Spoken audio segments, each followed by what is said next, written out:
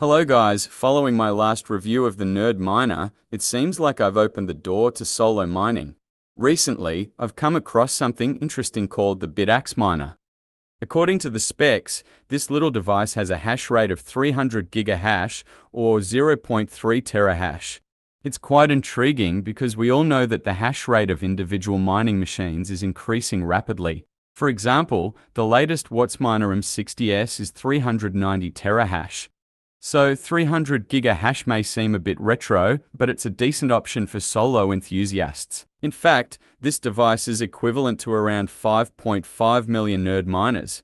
Now, let's dive in and see how to use it. I received a product that includes a machine and a matching power supply, which is 15 watts. Let's plug in the power supply and see. Great, the screen lights up and the fan starts spinning. Although this fan is small, it's effective in cooling. I tested the temperature, and the thermal image shows the chip temperature at 52.9 degrees Celsius, which is normal for smooth operation. Now, we need to find the network called BitAxe, connect to it, and wait for it to redirect to the configuration page. Here it is. Click on Settings. On this page, configure your Wi-Fi network and password. The official recommended pool address is 8.210.2.17 and the port number is 6189. Next, set up your BTC wallet address. Make sure you have it copied beforehand.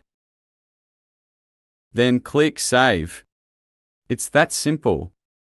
We're done. And if you connect BitAxe again, and wait for a second, you can see the operating status, the pool information, power, results, and you can even see the real-time logs very clear. According to BitAxe's official website, BitAxe is a completely open source miner. You can access all the files. Let's just see the hardware design files. It will lead us to their GitHub page. You can find all the files and details, including clear circuit board design diagrams. They also provide firmware downloads, which means you can build your own miner by yourself if you want to. Taking a look at two common solo mining pools, I'll go to Public Pool. Right now it has over 10,000 nerd miners and only 89 BitAxe miners. So I am one of these 89 miners. Let's also check VKBit, the pool I used for configuring my nerd miner last time. The situation is similar but with fewer miners, though it's growing very fast. Home mining has always been a topic we are passionate about, and more people are paying attention to it. Of course, whether or not to participate depends on your personal views. I'm not providing investment advice, but hash rate is hash rate. If you understand the world of mining, you'll have your own clear judgment. Personally, I don't reject solo mining and believe it will continue to develop.